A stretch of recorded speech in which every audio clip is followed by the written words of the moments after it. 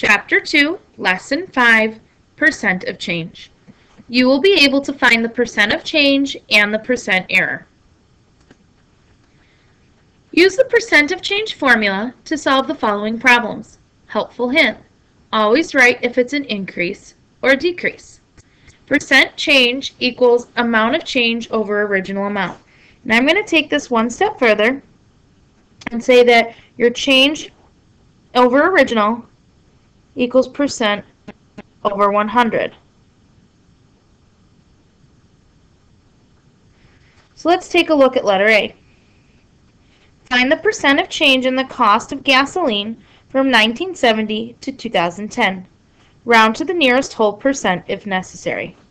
So in 1970, if we look at the diagram, it was $1.30, and in 2010, it was $2.95. Set up your proportion. Now, the change just means to subtract the amounts. So your change is going to be, take your bigger amount, $2.95, minus $1.30. That's what you write for change. Change means difference.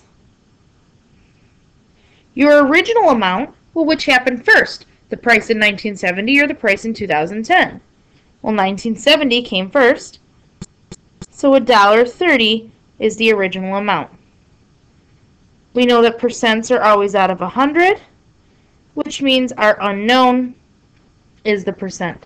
It also asks us to find the percent, which right there should also tell you where your variable goes.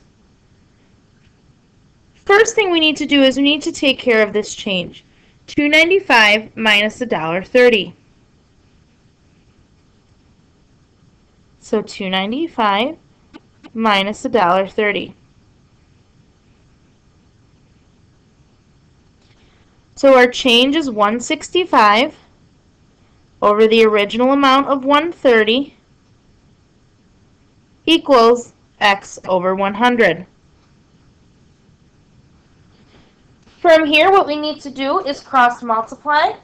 It would be a good idea to have your calculator handy. So we're going to do $1.30 times x, which is just $1.30. X, that is $1.30x, equals $1.65 times 100 is 165. Solve by dividing by $1.30 on both sides.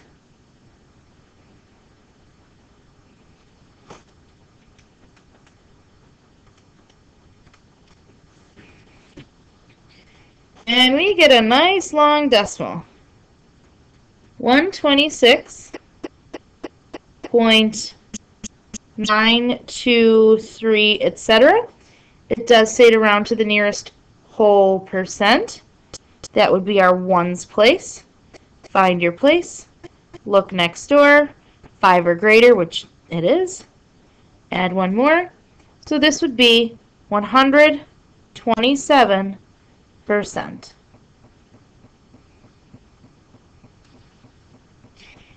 Now the price went up, so we would call this an increase.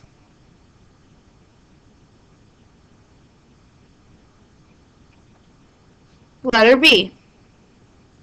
Yusuf bought a DVD recorder for $280. Now it's on sale for $220. Find the percent of change in the price. Round to the nearest whole percent if necessary. So our formula is change over original equals percent over 100.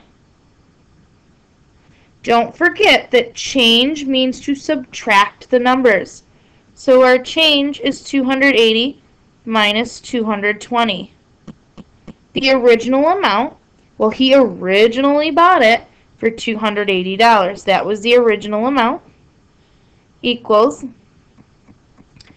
x over 100. We don't know the percent, therefore that is our variable. First thing you need to take care of is the change amount. We need to do 280 minus 220, which is 60. So we get 60 over 280 equals x over 100. Cross multiply. 280x equals, and 60 times 100 is 6,000. Divide by 280.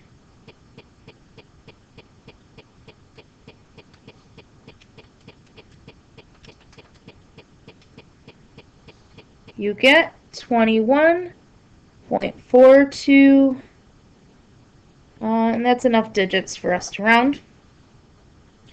We are rounding to the nearest whole percent. Find your place. Look next door. 5 or greater, add one more. It's not 5 or greater. 4 or below, let it go.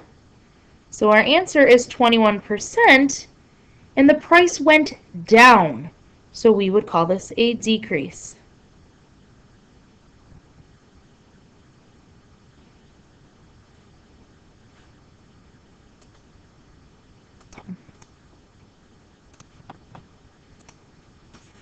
Find the percent of change from 10 to 13. From 10 implies that 10 is our original amount. So we have change over original equals percent over 100. The change means we subtract the amounts. 13 minus 10. You can always put your bigger amount first. The original amount is 10. It went from 10 to 13, which means it started at 10. Equals, 100 is our denominator. We do not know the percent. First thing we need to take care of is the change. 13 minus 10 is 3. So we have 3 over 10 equals x over 100. Cross multiply. 10x equals 3 times 100 is 300. Divide by 10.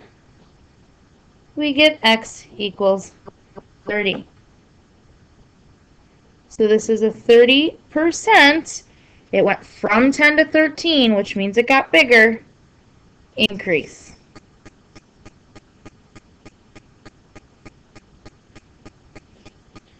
Letter D.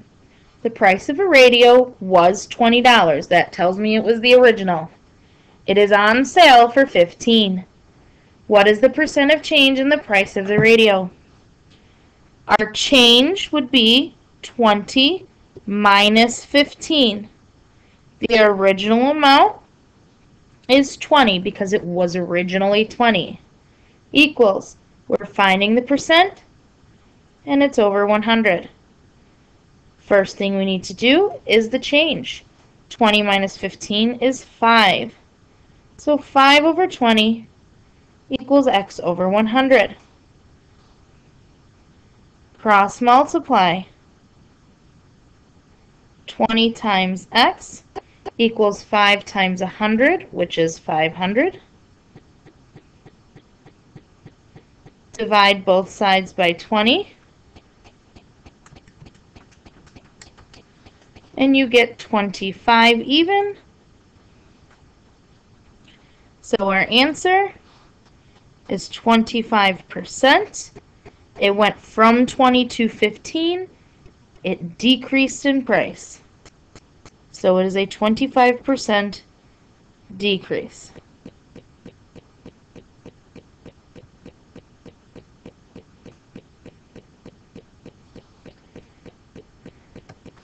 Percent error.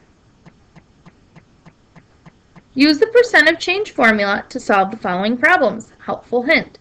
It's very similar to the percent change formula. Okay. So, again, the amount of error, it's really asking you again for the change. Okay. The amount of error is, well, how much were you off by? What is the change? So the change over the, this time, actual amount, what it should actually be. you should see the word actual. Okay? Not always, but look for that keyword. And again, we're going to change this to the change over actual equals percent over 100. So very similar. Ahmed wants to practice free throws. He estimates the distance from the free throw line to the hoop and marks it with chalk. Ahmed's estimate was 13.5 feet. The actual distance should be 15 feet. Find the percent error. So again, we are going to subtract the amounts for our amount of error or our change. 15 minus 13.5. But it's going to be over the actual amount. The actual distance is 15. Equals, we are finding percent, and percents are out of 100. So the first thing we need to do is to take care of that change amount. 15 minus 13.5 is 1.5 over 15 equals x over 100. 15 times x is 15x equals 1.5 times 100 is 150. Divide by 15. X equals 10. It is a 10% error. So we don't need to write increase or decrease in this one because we are talking about error. Although the method for solving them is pretty similar, make sure you know what question you are answering. Find the percent error if the estimate is 230 and the actual amount is 245. Round to the nearest whole percent. So again, we're going to take that change amount, 245 minus 230. Our actual amount is 245 equals, we don't know the percent, and it's over 100. Take care of the change first. 245 minus 230 is 15. Carry everything else down. And now cross multiply. 245 times x equals 15 times 100 is 1500 or 1500. Divide both sides by 245.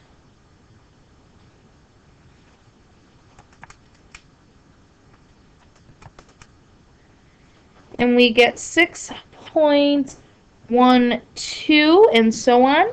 Wants us to round to the nearest whole percent. Here's our whole amount. Find your place. Look next door. 5 or greater. Add one more. 4 or below. Let it go.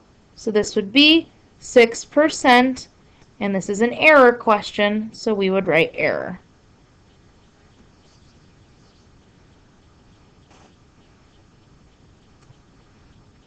Letter C. Jessie estimates the weight of her cat to be 10 pounds. The actual weight of the cat is 13.75 pounds. Find the percent error. Take care of that change. 13.75 minus 10 over the actual amount of 13.75 equals percent, which we don't know, over 100. The change would be 3.75. Bring everything else down.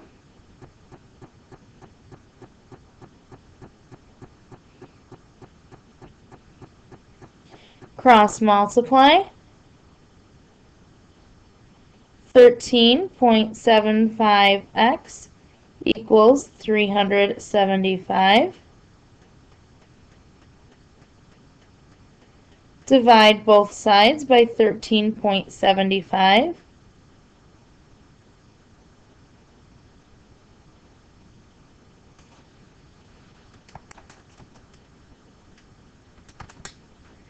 You get 27.27 repeating. Now, it doesn't say to round, but I'm going to stick with rounding to the nearest whole percent. Find your place, look next door, 5 or greater, add one more, 4 or below, let it go. So this is a 27% error.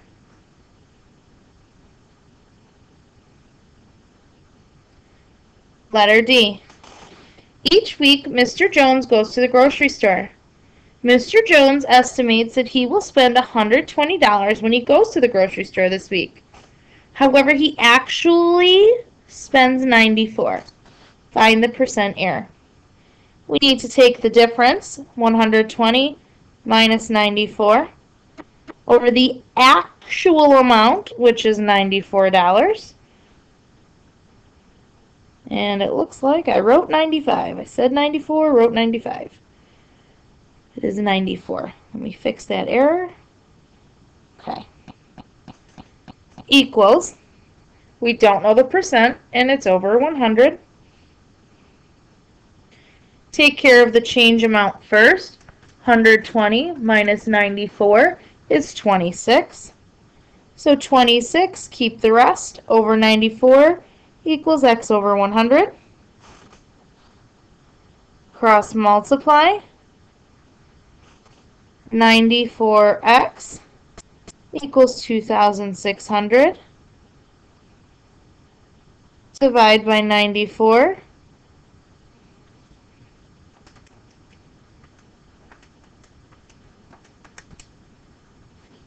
You get 27.65, etc.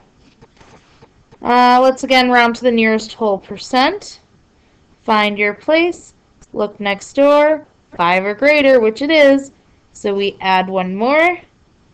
It's 28% error.